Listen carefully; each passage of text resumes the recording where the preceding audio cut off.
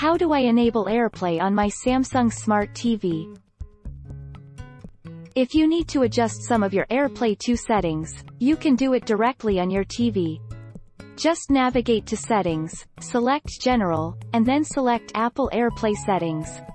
You will find the following options. AirPlay. Selecting this option will turn the AirPlay feature on and off. Is my Samsung TV AirPlay enabled? Samsung customers are now able to enjoy Apple TV channels and iTunes movies and TV shows on Samsung Smart TVs.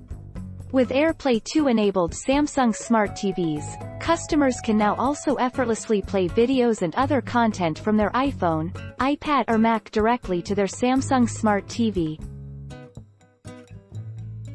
How do I make my Samsung TV discoverable? Pair the device. From the phone, navigate to Settings, and then tap Connections.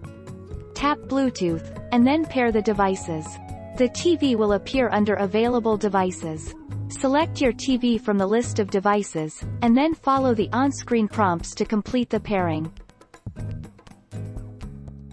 Can I mirror my iPhone to my Samsung TV?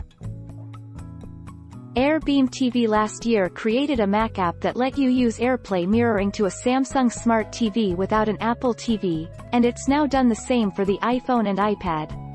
Mirror for Samsung TV app for iPhone and iPad as a unique application which mirrors the screen and audio of your iPhone or iPad to any Samsung Smart TV.